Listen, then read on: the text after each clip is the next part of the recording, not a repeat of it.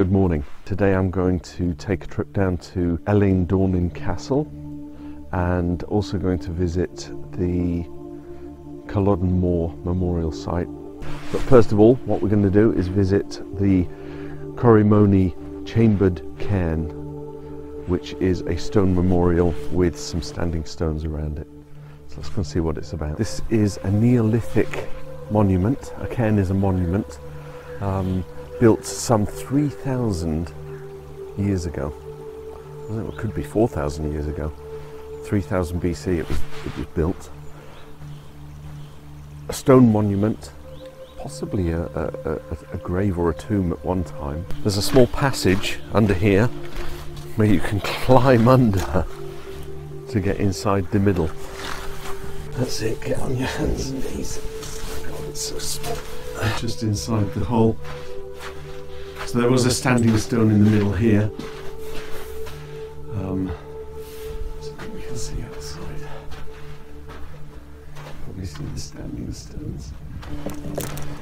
So yeah, as you can see, I'll do a little careful walk around this.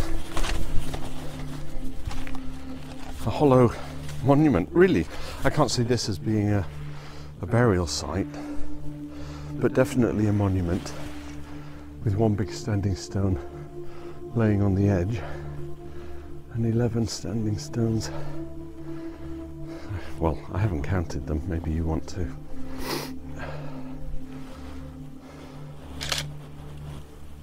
one around.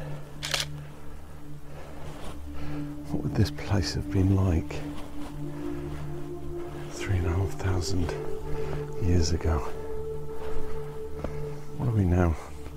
2019. That's, if it was built 3000 BC, it's 5,000 years old. Crumbs.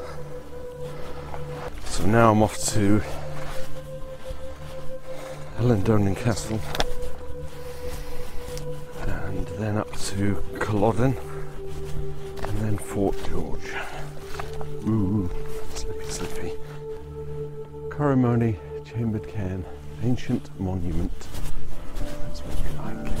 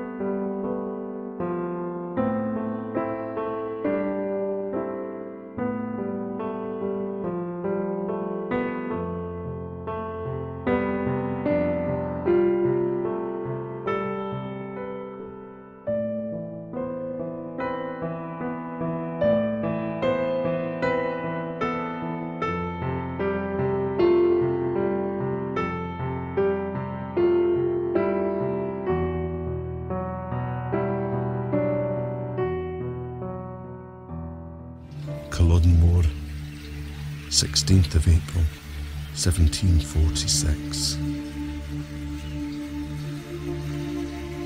Face to the wind in bitter cold,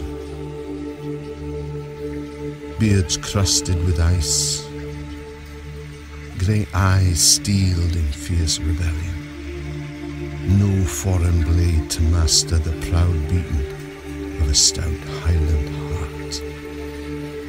The Celtic clans have band together, MacDonald and Fraser, Cameron and Stuart, a bonny prince to lead them outnumbered, yet undaunted. Flags defiantly unfurled, a shaft of courage to drive the sweet freedom home. The bagpipe sounds its thrilling tune, the ranks in line of tartan shield.